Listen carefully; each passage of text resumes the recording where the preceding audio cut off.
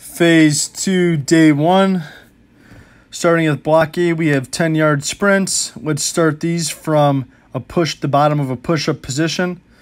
The goal with these starts is to stay as low as possible and taking as explosive as steps as possible, gradually rising to your normal running position. Then in block B, we have front squats paired with depth drops, paired with dumbbell bench wrist curls. On the front squats, like the bench yesterday, you will pause for 3 seconds on the way down and on the way up, just above the bottom position. On the depth drops, you'll be stepping off a box and landing as stiff as possible in an athletic position. And then on the dumbbell bench wrist curls, you will take those to failure with the 1 second pause at the top.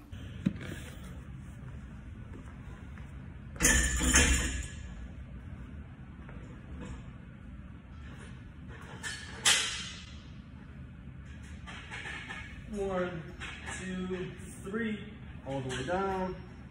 1, 2, 3. Find a bench or a box that's about 1.5 feet high. We're stepping off, sticking the landing. Roll all the way down the fingertip, squeeze at the top, go till failure. In block C, we have dumbbell single leg hip thrusts paired with dumbbell goblet rear foot elevated squat. For the hip thrust, your foot will be placed on a bench. You will pause at the top and hold for 3 seconds, squeezing your glutes. And on the rear foot elevated squat, we are going to pause at the bottom for 3 seconds, trying to keep our torso as vertical as possible, working on that hip flexor mobility.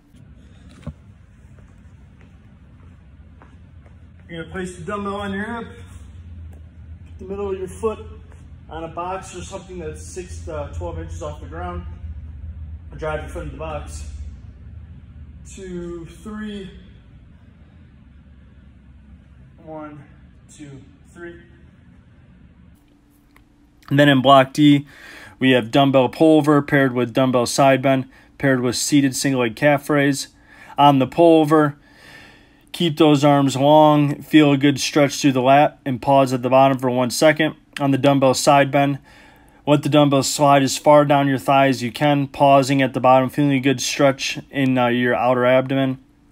And on the single leg seated calf raise, pause at the bottom and drive up fast. Upper back's going to be on the bench, hips are high. Reach back, 1, 2, 3.